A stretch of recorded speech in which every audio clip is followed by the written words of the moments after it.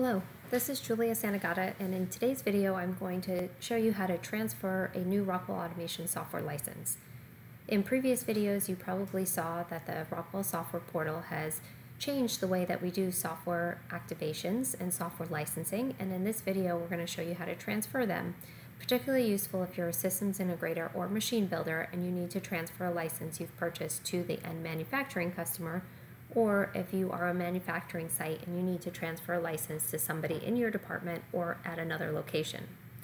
So first and foremost, the website we're going to do that on is commerce.rockwellautomation.com, and if you purchase a new software number, which can be identified by 4 digits and then an M or a C at the end, you have probably purchased it via the Rockwell Automation software portal, and those are the licenses we're going to be talking about today.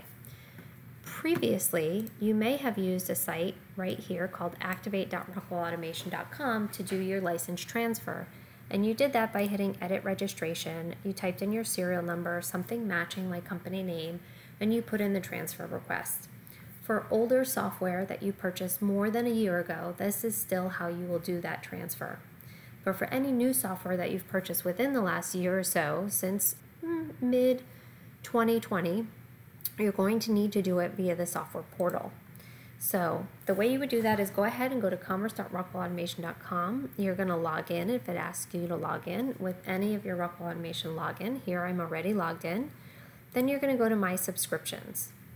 Once you get to My Subscriptions, you'll see a list of software that you are the owner for. And now in the new portal system, all software is bundled, so software is part of a software contract. Perpetual licenses are bundled with a year of maintenance, and subscriptions are bundled together with their maintenance as well. You could toggle to My Company Quotes and Contracts. You may see more software there, but you may not be the owner of that software. Now you will only be able to complete the transfer if you are the owner of the software and the software contract. See earlier videos for more information about that. I'm going to go ahead and find some of the active software. There are a few quotes there that I don't want to look at, but let's see which software I have the ability to transfer. So I filtered for active, and now I'm going to scroll down and find the piece of software that I would like to transfer to somebody else. Now if I've located what I am looking for, and then I'm just simply going to go over to this Assign Contract button on the right. When I click that, it's going to pull up a new page that is going to begin the transfer process. So this is actually pretty simple. If you're transferring it to somebody within your company in the same physical location, you would simply type their email address in here.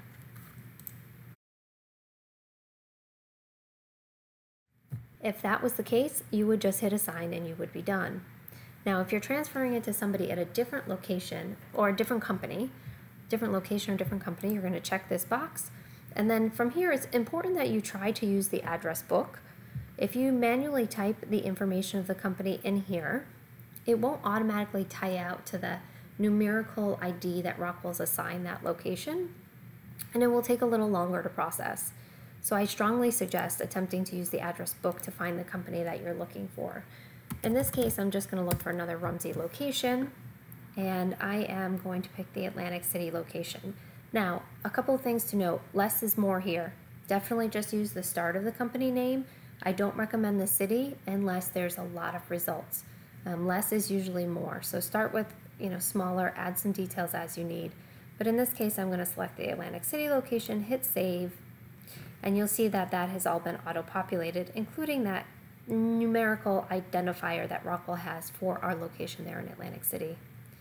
At this point, I'm done. If I go ahead and hit assign, that license and its equivalent software contract is going to transfer to its new owner. You'll get a success message at the top of the screen that lets you know it was successful, but you'll know it has completely gone through the process when you no longer see it in your My Subscriptions view.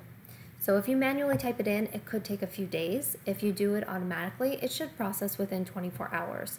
When it is done processing, it will disappear from your My Subscriptions view, and it'll appear in the My Subscriptions view of the person and the company whose email address you put in.